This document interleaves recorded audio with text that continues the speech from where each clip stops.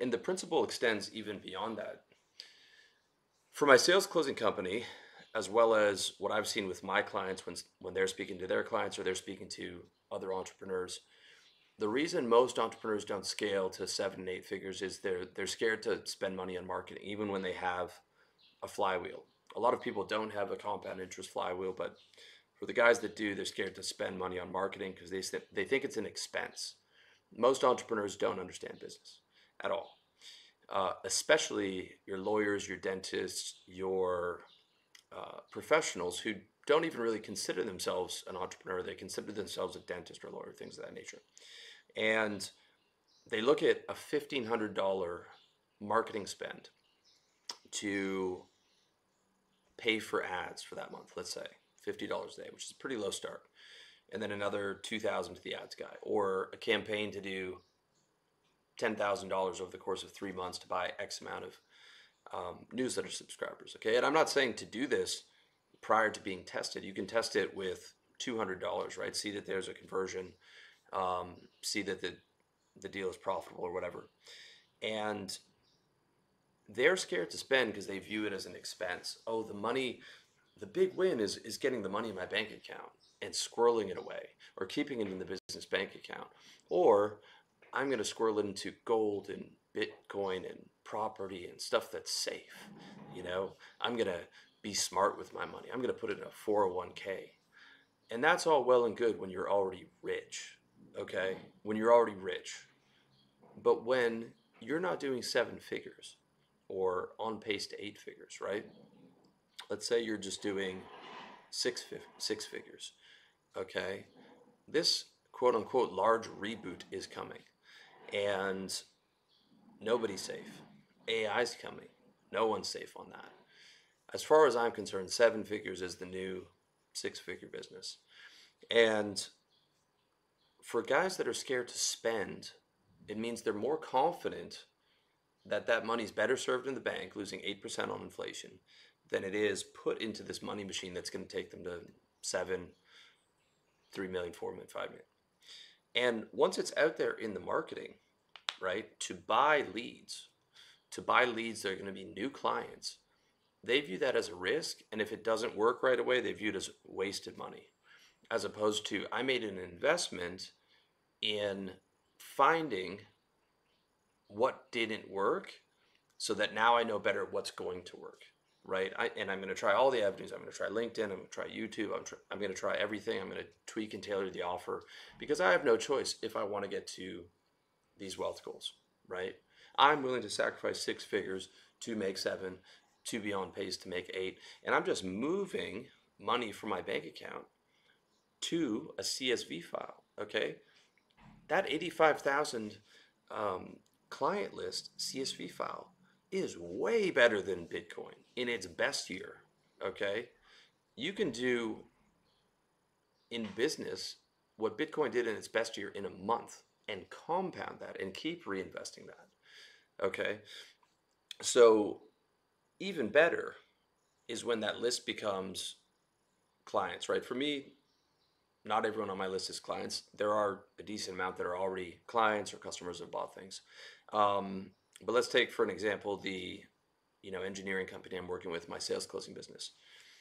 We've got a great list, and we've got maybe 170 prospects in addition to our current clients.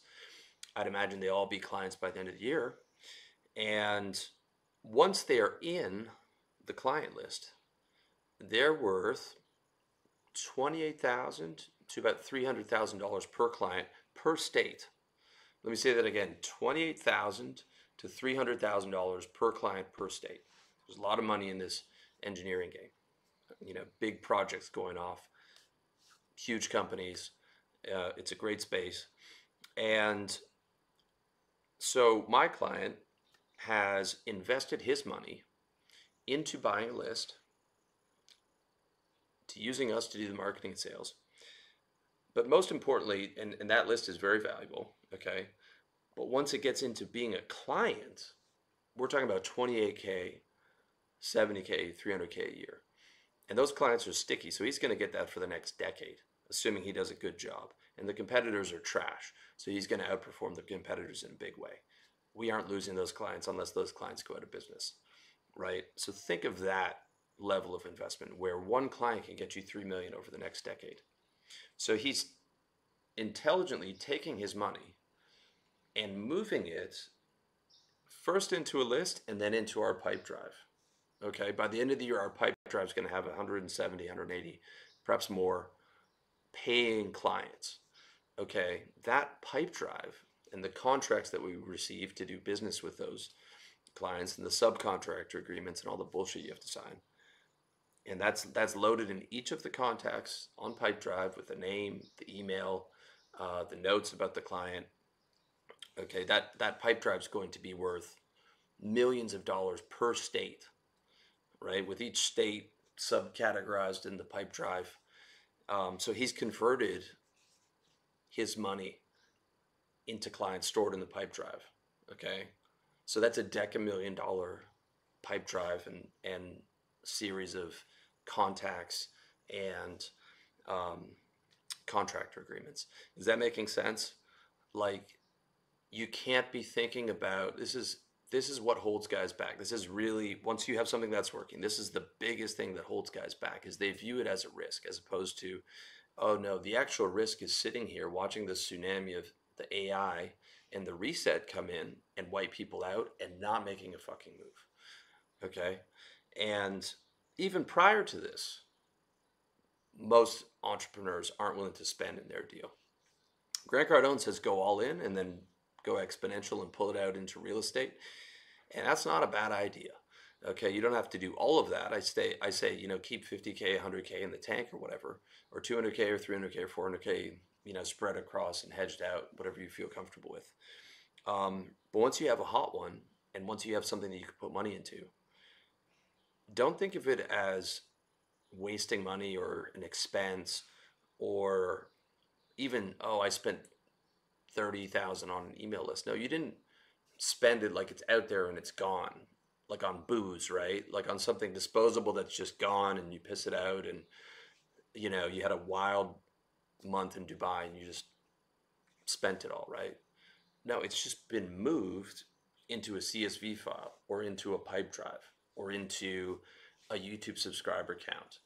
And it is now an ATM for the next decade, and it beats every type of investment hands down into the ground times 10,000. You do well in a early stage business, you're looking at like 10,000, 30,000% returns a year. And it's the only way to get rich. All the other stuff, hedging out, kitchen sink, that's all good to stay rich. And I'm going to drop exactly how to do that in my upcoming net worth course, the game plan for 8 figures, which I think is the new game plan.